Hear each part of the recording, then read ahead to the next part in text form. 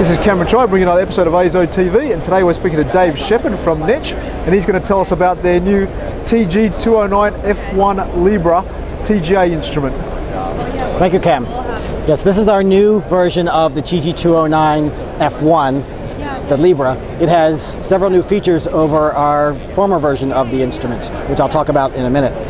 A TGA means thermogravimetric analyzer. And what that means is we're measuring the mass change of a sample as a function of time or temperature.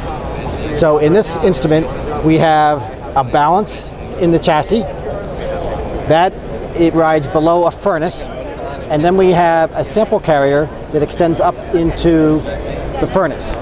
We put our sample on that sample carrier, and then we normally heat the sample and we measure the mass loss steps that occur as we heat the sample. Okay. Loading the sample is very easy in a top-loading design. As you can see here, all I need to do is open the top, and the sample carrier now comes up to the top of the furnace. I can then load the sample very easily, and just by two buttons, close the furnace. So there's no fragile hang-down wire, there's no horizontal beam that can break, and when you're loading the sample carrier is actually disconnected from the balance, so you cannot damage the balance while you're loading the sample. Okay. Once this is closed, it's now vacuum tight. So that means if we have an oxygen-sensitive material, we could pull vacuum and backfill with inert gas so that you don't get unwanted oxidation during the experiment. We could also run an experiment under vacuum or reduced pressure if we wanted to, say, for example, separate a high boiling plasticizer from thermal decomposition in a polymer. By reducing the pressure, we lower the boiling point of the plasticizer, so it will be separated better from the degradation of the polymer. And Dave, you said the new model here has some new features compared to the previous model. Can you tell us about those? Certainly.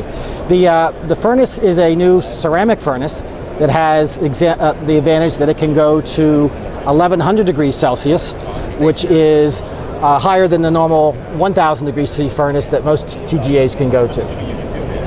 The ceramic furnace also heats faster, up to 200 K per minute, and it's more corrosion resistant. So in TGA, you're going to be reducing a lot of reaction byproducts that come off the sample, and ceramic furnace will be much more corrosion resistant to any corrosive gases that you might be formed. Another advantage of the system, or another new feature, is we do not need to do a baseline correction.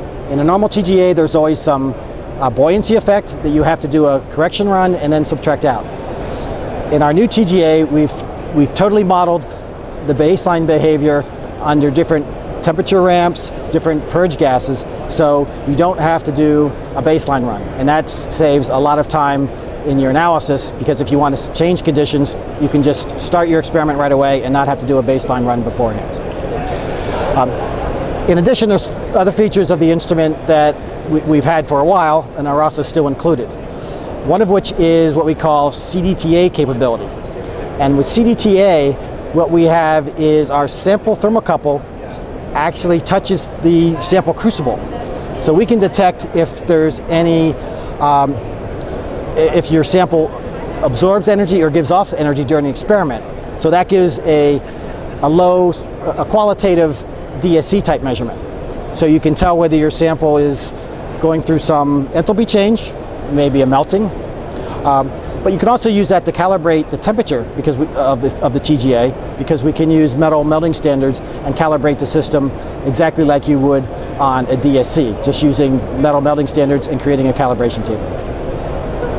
Okay, and the design of the furnace there, the way the interlock works, is that the same as before? The furnace design is the same as before, where it locks and becomes vacuum tight.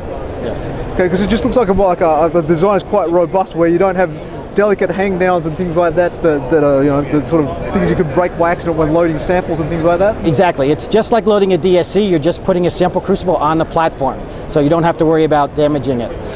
If for some reason the sample carrier would be damaged, you can just replace it yourself. You just pull it out, and it has a quick disconnect, and you can just put another one right in. So you would have essentially zero downtime if in fact something would happen to the sample carrier.